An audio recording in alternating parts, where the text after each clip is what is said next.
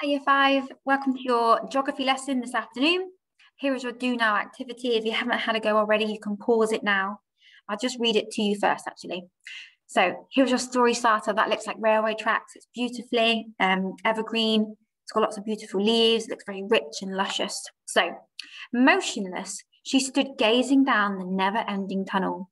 The track extended as far as the eye could see, encased by walls of brightest green. The trees that lined the way grew tall, reaching up and over, interlocking their spindly branches like fingers trapping whoever dared to walk this treacherous route. It was like looking down nature's kaleidoscope. Where did the path lead?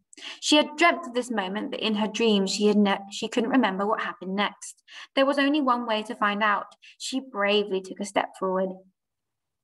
Okay, spindly branches like fingers is an example of a simile.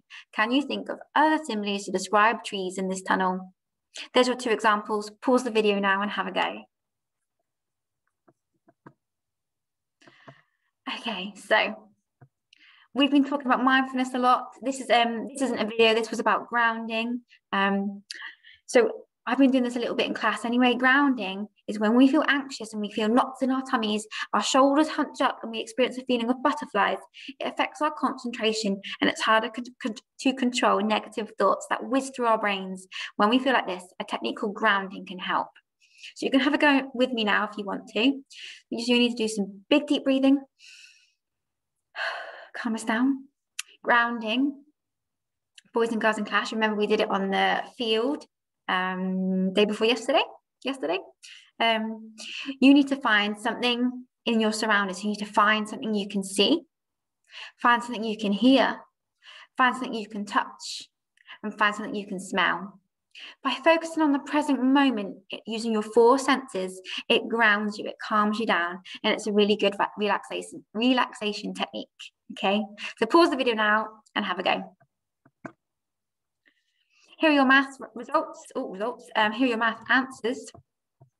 I'm going to leave them on the screen. I'm not going to read them. You can just pause the video and go through them. Right, geography. Can I describe a biome and its physical features in detail? What is a biome? Why is that different to climate and weather? And what's a physical feature? We're going to be talking about those things in detail today. So it is a geography lesson because we are studying people and places and the interaction between them. So people that we live all together on this planet, how do we interact? How do we make choices with the weather and the climate? Where do we live on this planet is a good place to start. Pause the video now once again. See, we did this last week. See if you can do it quicker. You've got Iceland, Ireland, England, Portugal, Spain, France, Belgium, Netherlands, Italy, Germany, Sweden, Poland, Scotland, Wales, Northern Ireland. See if you can find them on our map. Hopefully you got them all right. You may have got a couple extra that we talked about last week. I said that I really like the sound of Belarus. You might remember Lithuania. We've got Serbia down here, Bulgaria. So we're expanding our knowledge of countries in Europe here. Okay, I'm going to take my video off now so I don't distract you. Here we go. Starters, true or false? If I look out the window and see the weather, this represents the climate of that place. True or false? Have a think. Pause if you need to. So it is true. Oh, false, because it says it is the weather here. The weather outside represents the climate. Only the climate is an average of the whole year. Okay, so the daily weather is not an accurate representation of the climate. So we get quite mild weather in England. If we looked out the window and there's that snowstorm we had recently, that is not our climate. Okay, our climate is normally very mild. We get colder winters, warmer summers, and rain. True or false? You can actually see the equator running through a country. Have a little think. False. It's on a map, but it's not an actual line that goes around the Earth. So, countries near the equator can never have cold weather. True or false? This might need a little bit of a discussion. Pause if you need to. It is false. So the equator causes the countries to have a hotter climate. Okay, climate is that the weather over a year, weather, day-to-day weather. You can have cold. You can be cold. So countries near the equator can have cold. So for example, as well, you've got places like the Himalayas in India. Okay, the weather can be cold there because it's a mountain range. True or false? Climate is the average temperature of a place or area. That is true, because the average temperature is used over a longer period of time. Okay. And last but not least, a biome and climate are the same thing. Pause the video now and have a discussion. They are not the same thing. So a biome is related to more than just the climate. It's talking about the plants and the wildlife, the ecosystems within it. And this is affected by the climate. So you won't get a snow fox, for example, which lives in Antarctica, has white fur, it's got quite thick fur. You probably won't see one of those in somewhere like Egypt, okay? It's not part of the biome.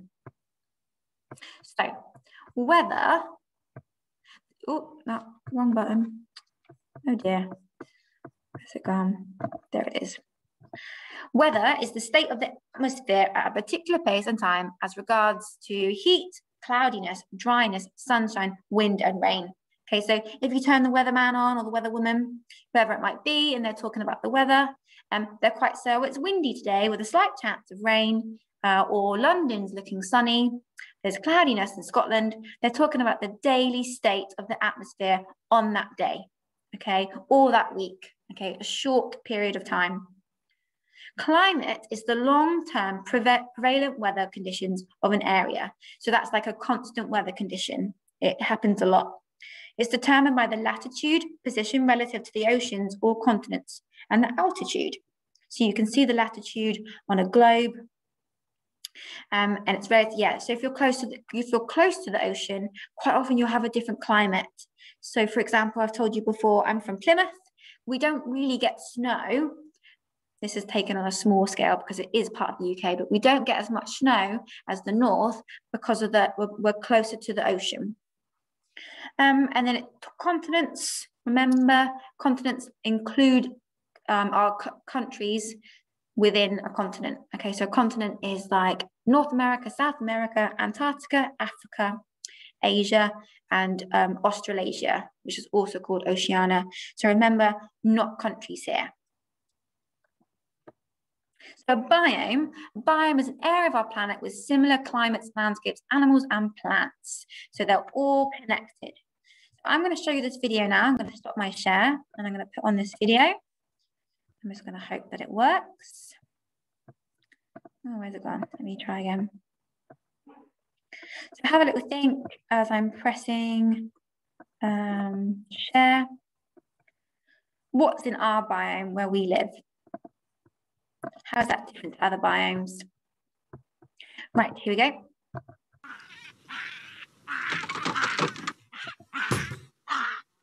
Whilst on my travels, I've picked up a stowaway. He's a baboon, but he's not happy. You see, I think he climbed on board when we were in a hot, dry place near the equator. But now we're near the Arctic Circle in Alaska. He's not adapted for living here. It's too cold and there's no food he can eat. It's not just that he's far from home. It's that we're in a totally different biome. Biomes are areas of the planet with a similar climate and landscape where similar animals and plants live. Some of the world's main biomes include rainforest, desert, savanna, grassland, woodland, and tundra. Each biome has characteristics that make it unique. For example, Alaska is a type of tundra. The animals and plants have to be really tough to survive the freezing conditions. Deserts are dry and usually hot, with very few animals and vegetation. And a savanna is a grassland that is hot and dry, with a few trees. And this is where I think our friend is meant to be. After all of that monkeying around, I can finally get back to my travels.